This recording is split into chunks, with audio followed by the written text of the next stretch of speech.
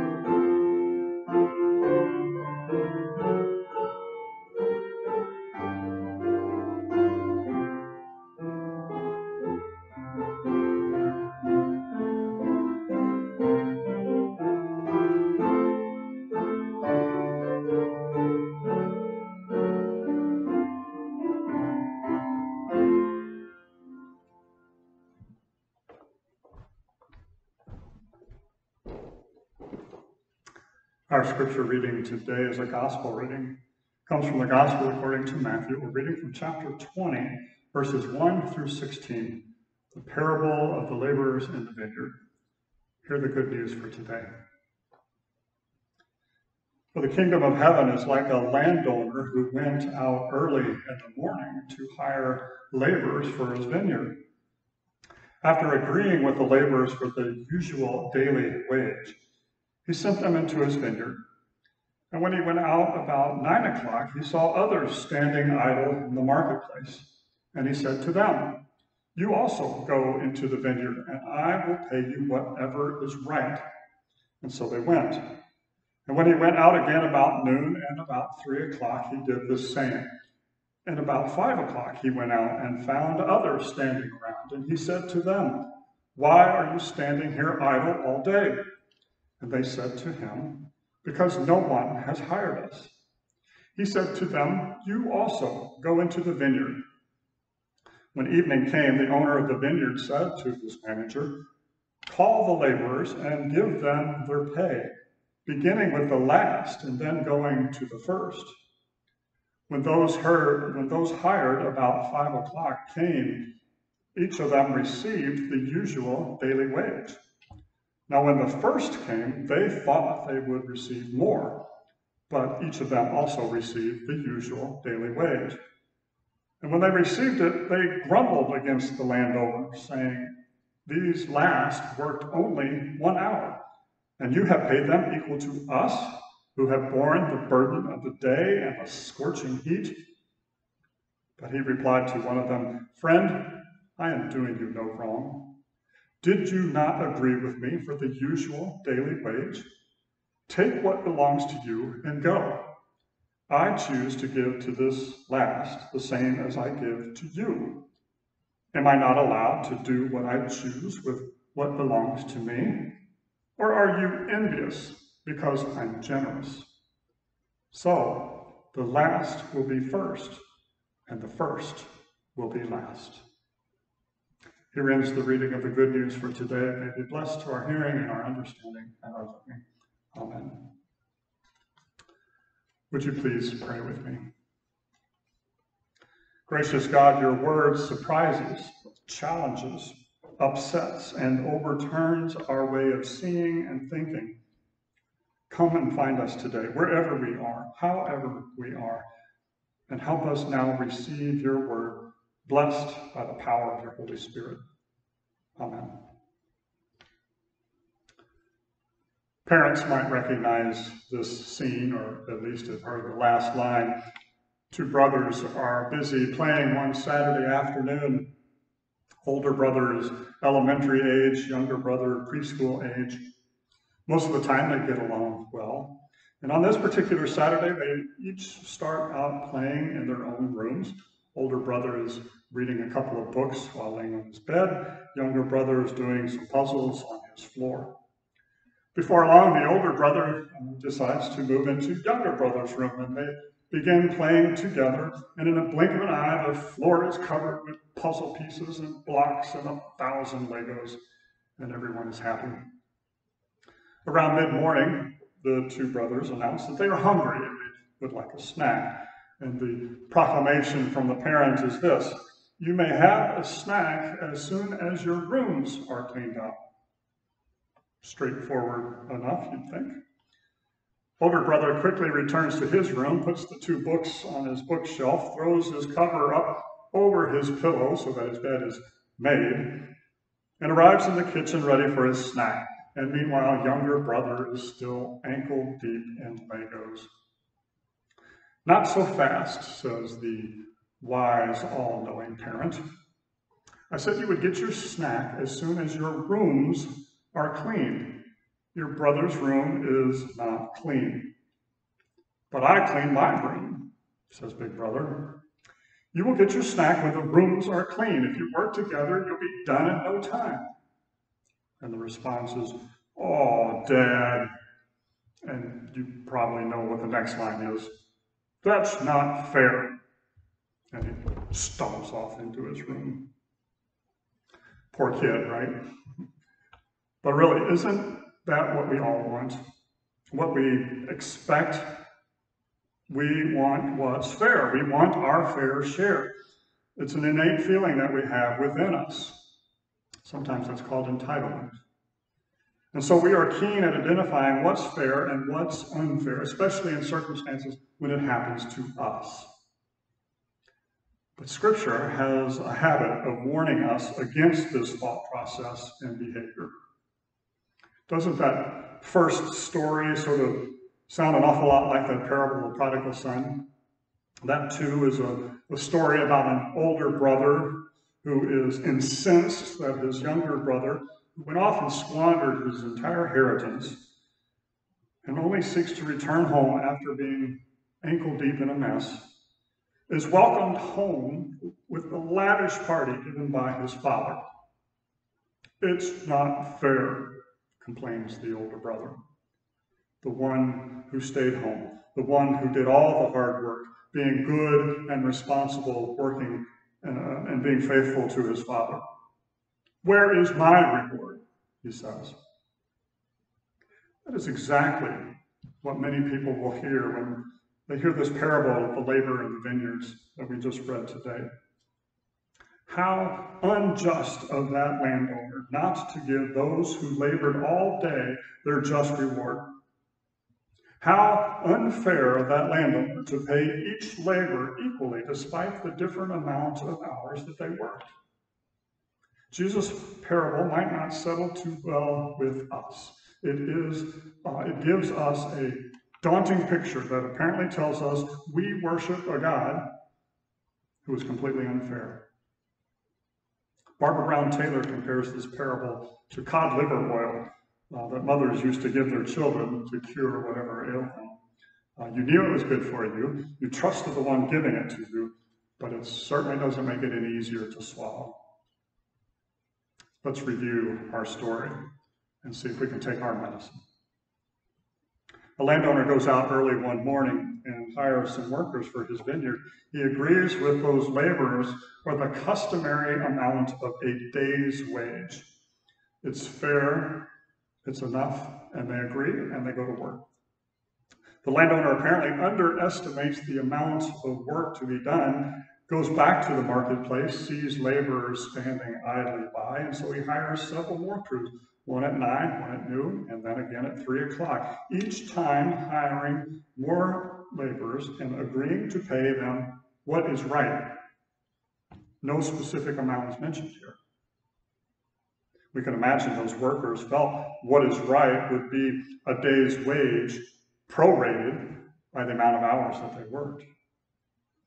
Oddly enough, then, at about 5 o'clock, when there was just about an hour's daylight left to work, the landowner hires more workers, and he sends them to the vineyard. And notice here that no payment agreement was even mentioned for this crew. Now, at this point, ancient listeners to the parable, and most of us would feel pretty comfortable with this storyline. Here comes the twist. Our first clue should be when Jesus tells of the landowner who orders his manager to pay the laborers hired last first.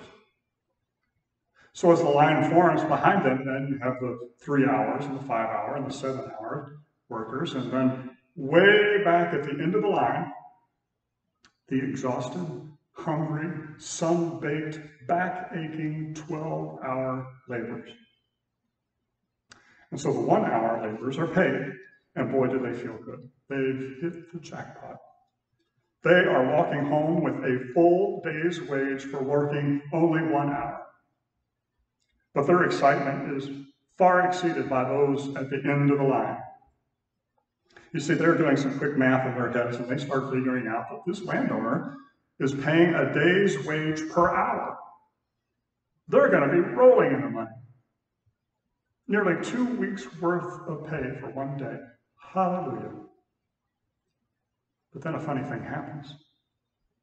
The 3 hour workers get paid a day's wage. The 5 hour workers, a day's wage, and so on, all the way through the line to those who were hired first thing in the morning and labored all day long are paid a day's wage. Let the grumbling begin. They complained to the landowner, "Those last ones only worked 1 hour, and yet you have paid them equal to us?" And you know what line was probably next.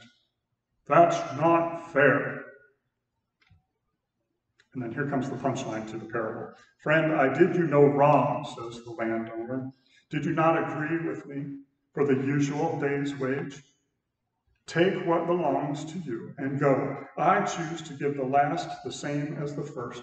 Do you begrudge my generosity?"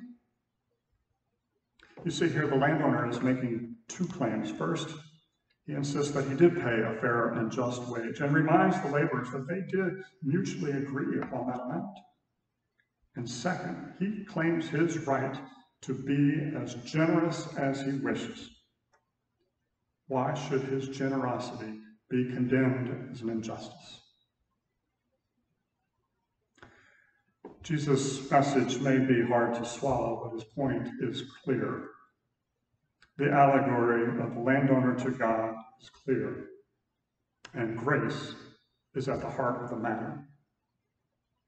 When believers search for what is rightfully mine, what's fair, and what's my fair share, they will encounter a God who does not operate on these terms.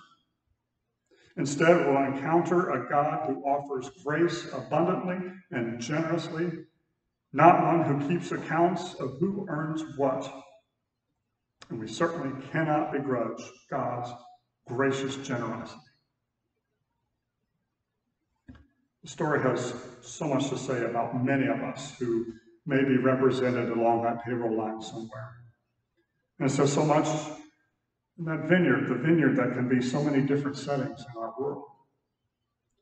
What does it say to congregations whose lifelong members get grumpy about all those newcomers joining the church? "I don't even know everyone's name anymore. They're sitting in my pew." It's time for the younger generation to pull their weight. What does it say to a country where most have forgotten that nearly every one of our own line of heritage can be traced to immigrants, some only a generation or two back, and then now complain about those immigrants taking all our jobs? What does it say about a church whose ancient story tells us that we are a people who are foreigners and outsiders? And a church who worships a Savior who welcomed people who were sinners and outcast and oppressed.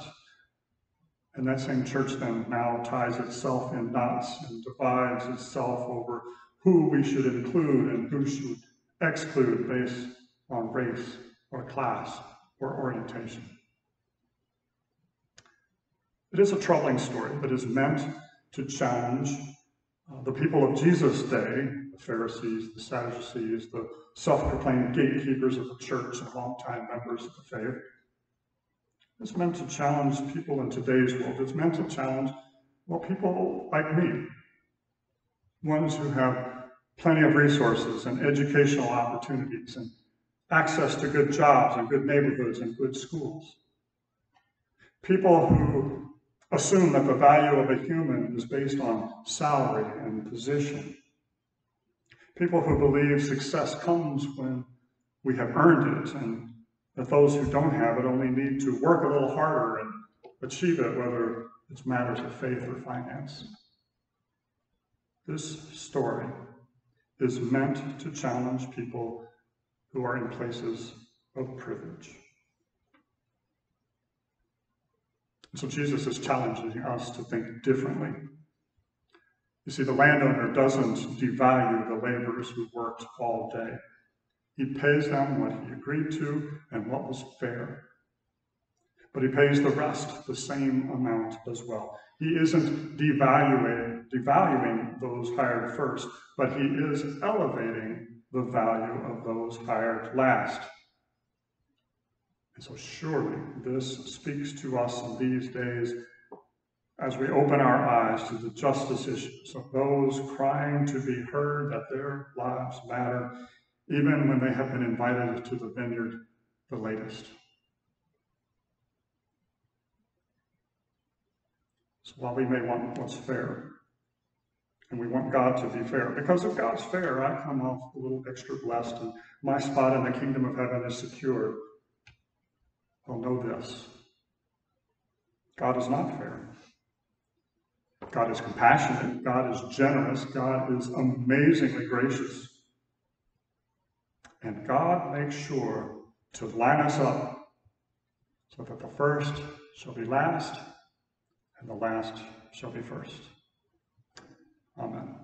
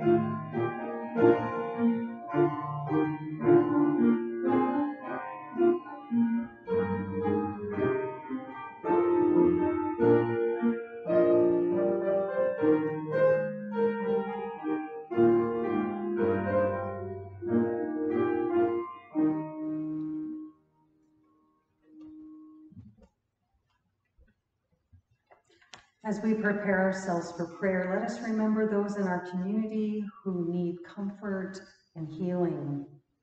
We pray for the families of Lester Butch Johnson, who has recently passed, and for Bill Chambers, for his family. May they be comforted and feel God's hand upon them. We also give thanks to the family of Butch Johnson, who gave this lovely arrangement in honor of him.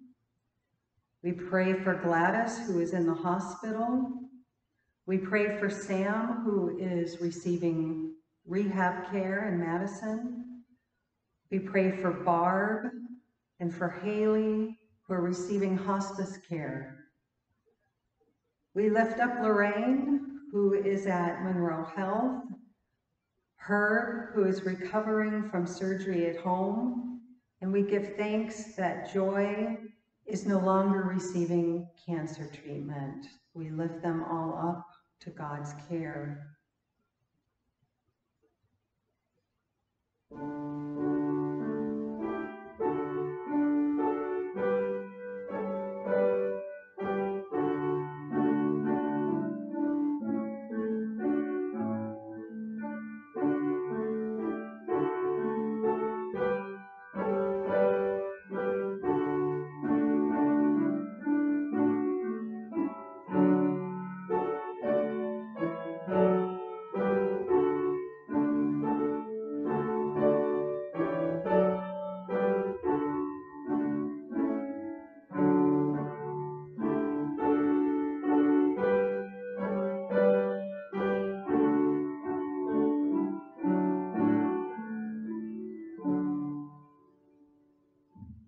Please pray with me.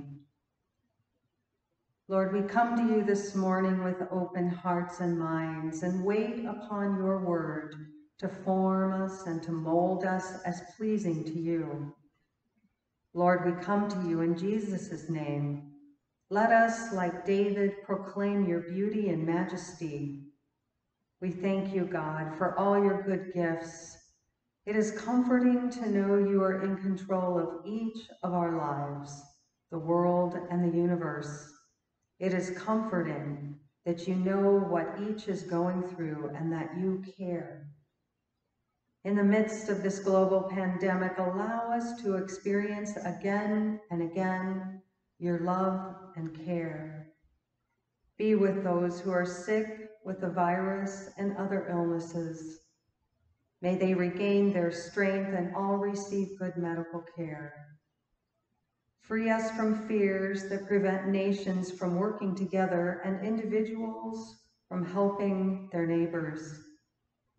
Be with all frontline workers, those in economic distress, and displaced people the world over, seeking a better, safer, more fruitful life. Protect and be with teachers and students and their families, and help them replace anxiety with your peace and hope. Be with us all, Lord, for we are all your vulnerable children who seek rest in you. Mold each of us to be your sanctuary for all who come, remembering that we are your hands and your feet in the world. Thanks be to Jesus Christ, who taught us to pray the following prayer. Our Father, who art in heaven, hallowed be thy name. Thy kingdom come, thy will be done, on earth as it is in heaven. Give us this day our daily bread, and forgive us our debts as we forgive our debtors. And lead us not into temptation, but deliver us from evil. For thine is the kingdom, the power, and the glory forever. Amen.